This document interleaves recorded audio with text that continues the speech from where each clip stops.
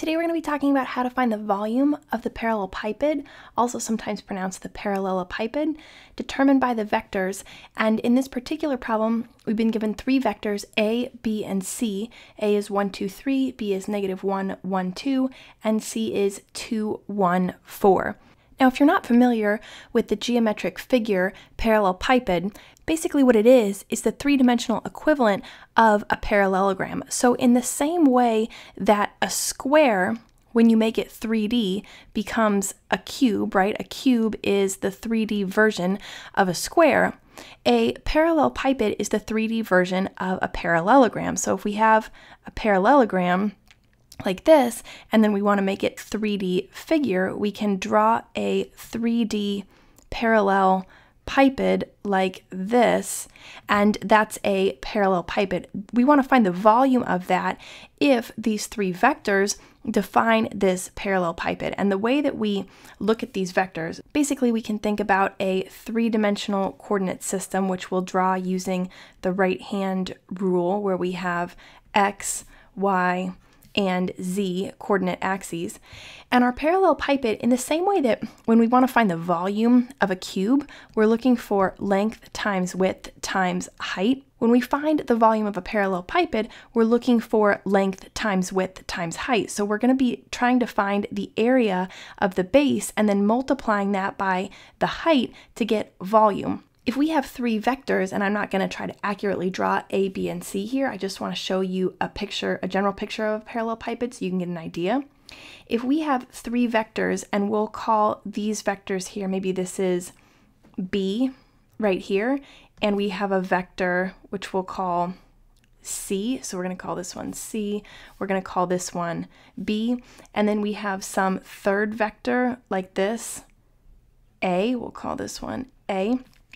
So if I have three vectors like this, all I have to do is fill in the other three sides to see how these three vectors define a parallelepiped figure. So I can draw parallel lines like this, and now all of a sudden I have this three-dimensional figure. If I want to, I can make it transparent and pretend here that we can see through it like this. But I have this three-dimensional figure and I want to find the volume. Well, what I'm going to do, like I said, is I'm going to find the area of the base, which is basically the plane CB. So I have this plane here, CB, and that's going to be defined by the bottom of my parallelepiped figure here. So I'm going to find the area of that base, then I'm going to multiply it by height.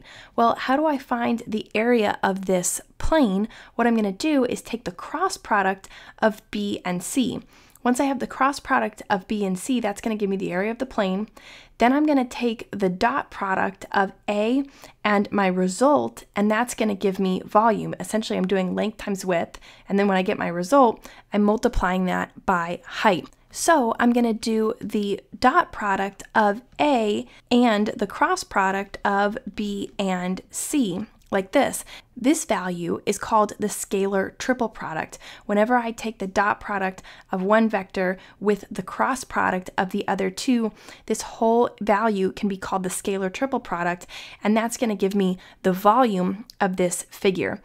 The best way to find the scalar triple product is to first find the cross product of B and C.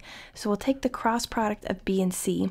What we need to do is set up our matrix, and I'll go through this kind of quickly because we've already talked about cross products. So we have I, J, and K in our first row, the vector B in our second row, -1, 1, and 2, and then the vector C in our third row, 2, 1, and 4.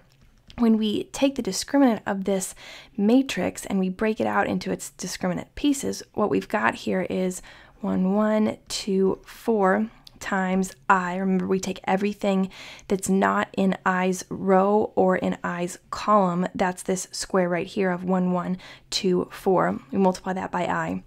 Then we subtract the same thing for J. What's not in J's column here is -1, 2, and 2, 4. Multiply that times J. Then we add the same thing for K. So what's not in K's column is -1, 2, 1, 1, and we multiply that by K. Now when we simplify, we take the upper left times the lower right, so 1 times 4, which is 4, and then subtract the product of the lower left and upper right, 1 times 2, which is 2.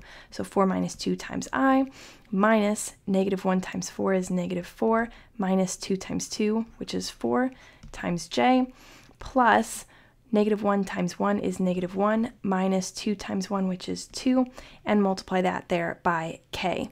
Now if we write our result over here, 4 minus 2 is 2, so we end up with 2i. Negative 4 minus 4 is negative 8. We have minus a negative 8, so that's plus 8j. And then negative 1 minus 2 is negative 3, so minus 3k. We can also call this, remember this is the cross product of b and c, we can also call this 2, 8, negative 3 when we just take the coefficients on I, j, and k. Now, in order to find the dot product of A and this cross product of B and C, we're just going to do A, 1, 2, and 3, times 2, 8, and negative 3. Remember that the dot product, all we have to do to get A times, we'll call this B times C like this, our dot product, we're going to multiply our inner components together and then get the sum of all of those products. So our x components are 1 and 2, so we multiply those together, 1 and 2. Then we add to that the product of our y components, which are 2 and 8. And then add to that the product of our z components, which are 3 and negative 3. And then we just simplify. 2 times 1 is 2, plus 2 times 8, which is 16. 3 times negative 3 is a negative 9, so we get minus 9. And when we simplify that, we just get 2 plus 16, which is 18, minus 9 is 9. What this tells us is that the volume of our parallelepiped is equal to 9 when that parallelepiped is defined by these vectors A, B, and C.